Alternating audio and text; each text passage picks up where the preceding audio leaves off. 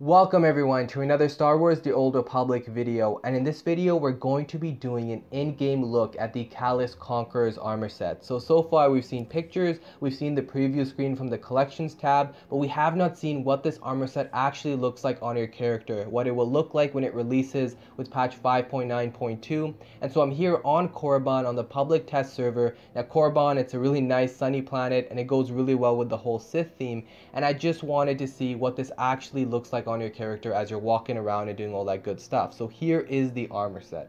Now the reason I'm so excited about this armor set is because it is the first platinum rarity armor set to be released. It's of course going to be extremely expensive on the cartel market. That's unfortunate. It's going to be probably running upwards of 100 million credits on the GTN, but it is at least a well-designed armor set. So BioWare did, or the cartel market team did do a phenomenal job in designing this. As I'm showing it on screen here, everything goes so well together. It's such a well-designed, menacing, ominous-looking armor set.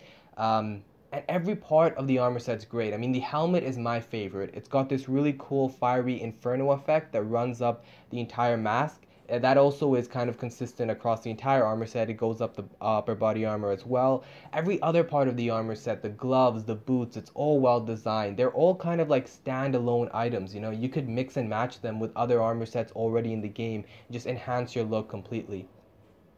The only real downside of this armor set is just how expensive it's going to be, both in terms of credits and cartel coins and real money and stuff. But on the other hand, at least BioWare did do a good job with it, and hopefully they'll, harness some of that energy and make some really good armor sets and weapons and stuff going into the future as well. But props to BioWare, they did a good job on this, and hopefully you guys can now get a better sense of what this armor set actually looks like and decide for yourselves how far you're willing to go to actually get this thing. On the other hand, I'm also going to show you guys the flare. This is the new flare of the Dark Lord. It looks a little bit different than it did in the image. I'm not going to say it looks bad. I mean, I'm telling you, I'd probably use this thing if only that color was red. But the whole purple thing, I just don't dig that. I mean, I don't want to have a purple flare for whatever reason. I just don't like that color too much. Red would have been so much better. You know, purple seems to be a theme that goes really well with Sith Inquisitors. Red seems to be a theme that just goes with the Empire and with Sith in general. Like, it goes really well with that.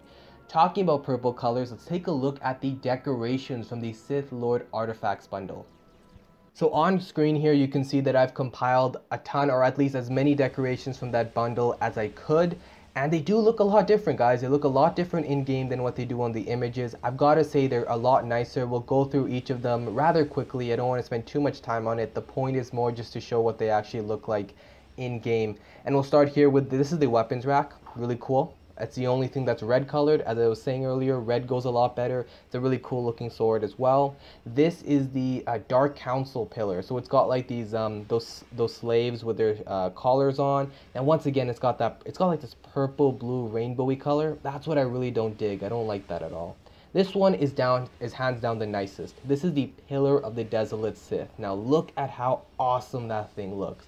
It's got like, once again, that slave totem, but with like fire raining down. Beautiful. Great decoration. This one's also really cool. It's the Throne of the Sith Emperor. Now it's got the purple color, but it's also got this really cool lightning effect on it. It seems to be something that was just made for Sith Inquisitors. Here we've got the amulet display case. So that's the amulet there in the center, in this kind of cool prism looking thing. This one is the Ancient Sith Scroll. Can't read anything on that thing, but it does look really cool, I've got to say. I don't know why, I just find that to look so nice. We've got the Sith Temple chair there, and then that's the, I think that's the ashes or something. I forget what this, sacrificial brazier. I think that's what that's called, yeah. Anyway, going to the back here, we've got the holocron cabinet. So this one is the holocron cabinet. It's got a cool little book on a shelf there, and then it's got the holocron at the top. And then we've got, this one is the Sith Lord Remains. That one is the Sith Lord Remains. As you guys can see, the whole theme here is really heavy on visual effects. A lot of purple color, a lot of smoke, hazy stuff, a lot of lightning and stuff like that. It is actually really cool. My only improvement would have been make it a little bit more of a red color. The purple, I'm just not digging it. But anyways, the point is really nice, well-designed decorations. Hope you guys enjoyed the video and the in-game look at this stuff, and hope you guys are excited for the new patch coming on July 30th. I'll see you guys in the next one.